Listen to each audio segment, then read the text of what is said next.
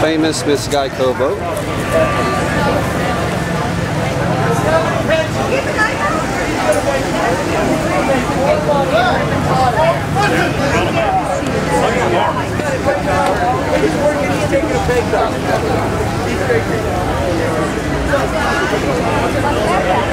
Biggest mistake I ever made.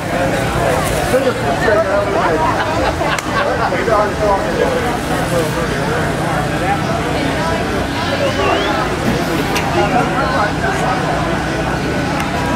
Am I allowed to get up here? On the boat? Yeah. No. We get in. We don't recommend that. If you touch the boat.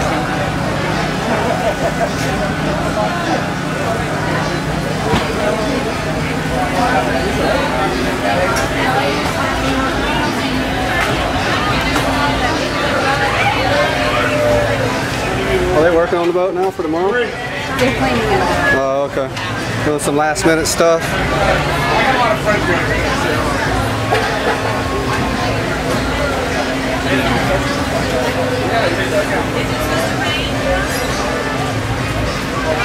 Better that? Yeah.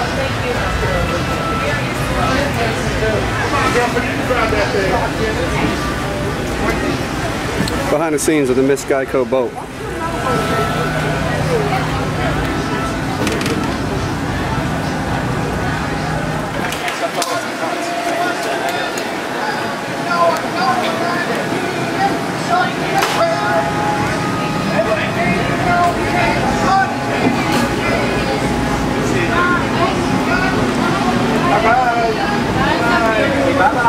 Are you the driver of the boat? Throttle man. Oh, okay. That's awesome. Behind the throttle. It's awesome having all that horsepower at your fingertips. It's a great feeling. Can you explain this a little bit about how the boat works?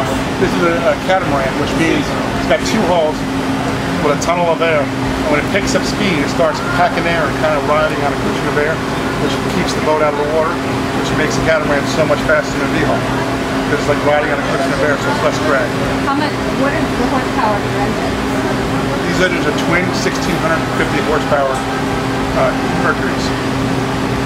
That's awesome. What speeds do you get on? Boat's capable of 200 mile an hour, but for the race tomorrow, we'll probably set it up to run about 160, but good acceleration. What do you think your chances are tomorrow with the 160 going into the race? Every race we go into, we believe we're going to win.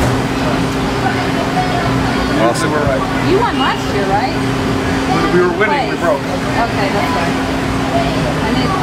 We were watching you guys go around. We were on the lead.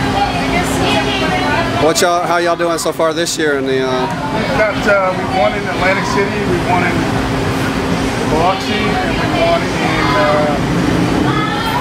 Cocoa Beach. Awesome. Yeah. So are you leading the points? Yes. Okay. Good luck tomorrow. Thank you.